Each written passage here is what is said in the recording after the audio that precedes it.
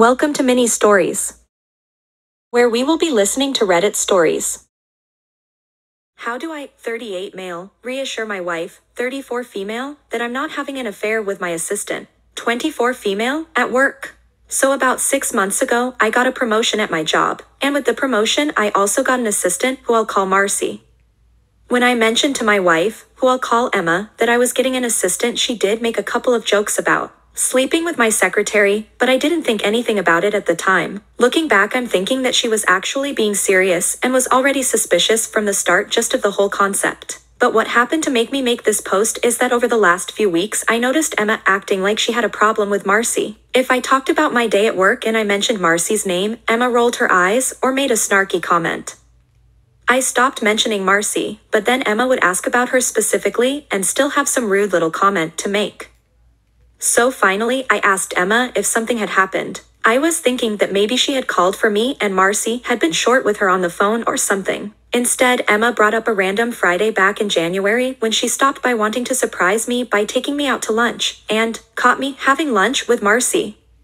So to explain, Marcy and I have a weekly meeting on Fridays where we go over our projects and whatnot for the week. And during these meetings we order lunch and eat in my office. To me this seems completely normal and professional, but Emma thought it signified that we're having an affair. I tried to explain to Emma that I don't follow this logic, but she just kept saying that it obviously looks suspicious, and then she brought up another time when I was late coming home, and didn't have a good excuse as to why not. I don't even remember the night that she's talking about. I can only assume I was late because of traffic or something like that, because I certainly wasn't cheating on her, or doing anything else nefarious. But what can I do to reassure Emma that her concerns are unfounded? We've been together for 4 years, married for 1.5 years, and I've never cheated on her or done anything to make her think I was untrustworthy. I have no idea how to reason with her here because from what I can see she's basing all of this on the fact that she just doesn't like me having a female assistant. And I don't want to fire Marcy or anything like that just to make Emma feel better, because she's good at her job and hasn't done anything wrong either. Update. Hello, everyone. I have an update on the situation with my wife. After I posted and read everyone's advice, it really just solidified my worry that I couldn't do anything to reason with my wife because her concerns were unreasonable in the first place.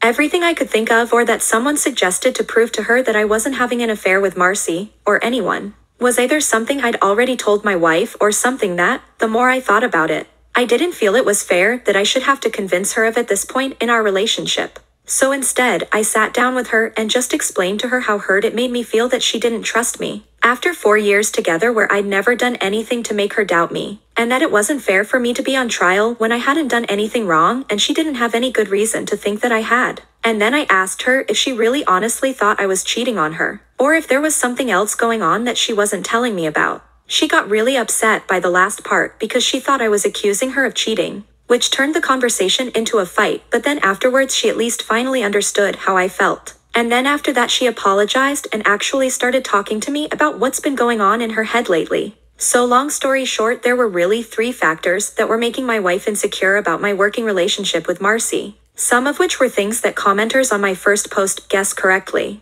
and none of them were really things that had anything to do directly with our relationship. First, one of my wife's good friends got divorced last year, which I knew about, but I didn't know any of the details as to what happened. My wife told me that the cause was her husband having an affair with the coworker that he told his wife not to worry about.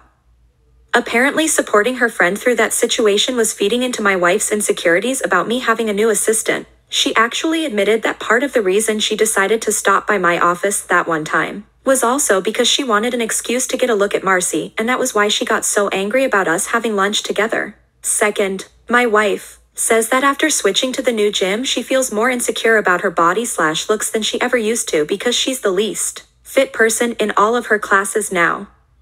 I did suggest that she should go back to her old gym where she feels more comfortable, but she says she'd rather power through until she can catch up to everyone at the new gym, and I'm just going to let her do what she wants on this one. Third, apparently my wife had been having weird menstrual symptoms for the past few months, but she didn't think it was anything to be worried about. I got her to go to the doctor, and it turns out she's starting menopause. She agreed that her hormones being out of whack is likely a big part of why she got so unreasonably upset about all this. So after we talked, my wife said she'd stop bringing up Marcy, and so far she hasn't mentioned it again. And then after she saw her doctor, she also started a mild antidepressant that's supposed to help with the emotional symptoms of menopause. But it's only been a couple of weeks, so I'm not sure if I've noticed any effect yet. But we're past the original issue. It seems like it was a lot less to do with my wife not trusting me, and a lot more to do with just a bunch of internal stressors that she was dealing with that happened to result in her getting fixated on this one issue. Thanks for watching. If you like this video, like, comment, share, and subscribe.